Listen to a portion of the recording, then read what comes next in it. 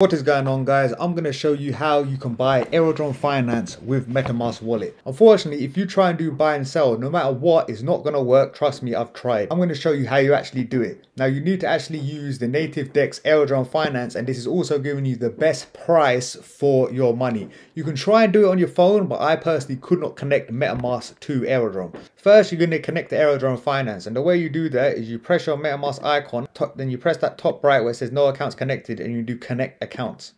Then you can do next, you can do confirm, and now my account is connected to Aerodrome Finance.